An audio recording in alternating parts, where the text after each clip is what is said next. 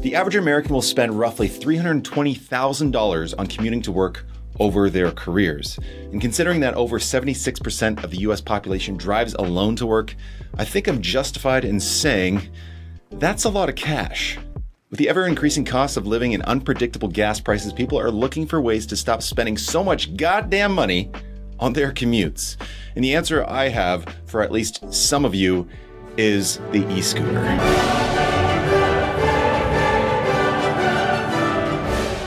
My name is Nick and I advocate for the cessation of microshaming. Subscribe for regular content. And today I want to take a look at how much you can actually save by switching to an e-scooter. And for this video, I will make the comparison using the weighted average vehicle from AAA unless otherwise stated. And for the scooter, I have chosen the light heavyweight Cabo Mantis King. It's a scooter with a tested range of 36.6 miles and two 1100 watt motors. The scenario, 5,000 miles a year, which is equivalent to a year's worth of 20-ish mile round trip commuting.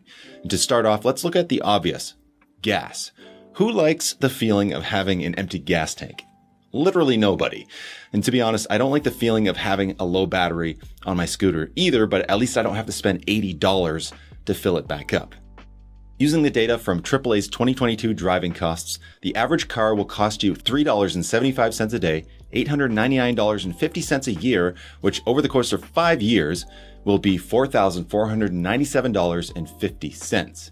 And in comparison, the Cabo Mantis King will consume just 15 cents a day, $36 a year, and $180 over 5 years.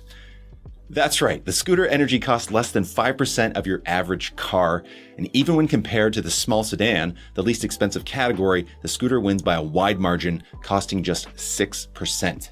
And that difference is like, you know the saying, what's the difference between a million and a billion? About a billion. It kind of feels like that. So now you know what to say when someone asks you what the difference in energy cost of a car and a scooter are. About as much as it costs to fuel a car. Of course, fuel is not the only expense for either of these modes. No. So let's take it a step further. Using the same 5,000 miles a year, let's look at how much the entire expense is. We already have those calculations for the car. So for the scooter, I borrowed calculations from my previous video on how much a scooter costs. It includes accessories, tires, tools, and I inflated the price of the scooter, maintenance, battery, and brakes. And that totals $4,430. Amortized over the course of 5 years, that is an annual cost of $886. The car, on the other hand, will cost you $5,246.50 for 1 year and a total of $26,232.50 for 5. And this gives us a much more realistic comparison. But the scooter still only costs a sixth or 17% of the car.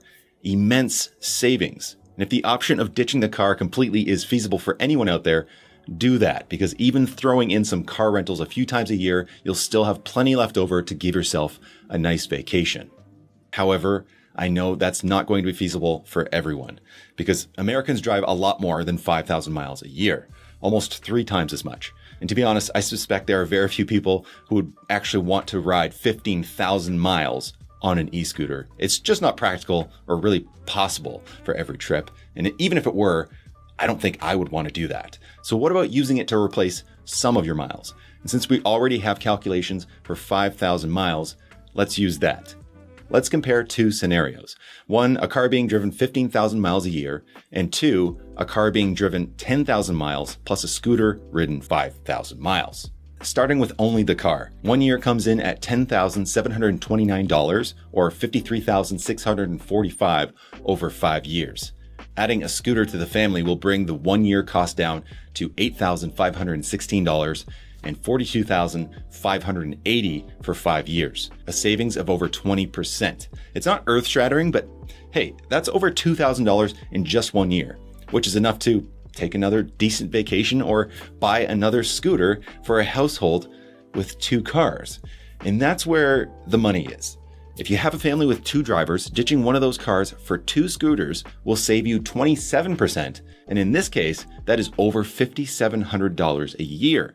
You could buy new scooters every year and still be ahead. But this is the average. What about those who are more frugal to begin with?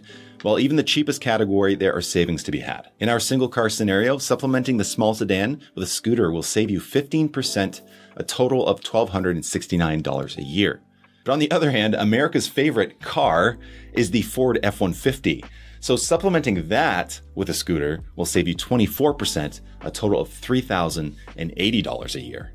And if you're one of those crazy families who really love their pickup trucks with 2 in the garage, I really don't expect these folks to switch, but this is just for fun at this point.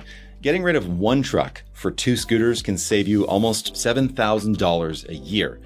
And it's not just gas cars.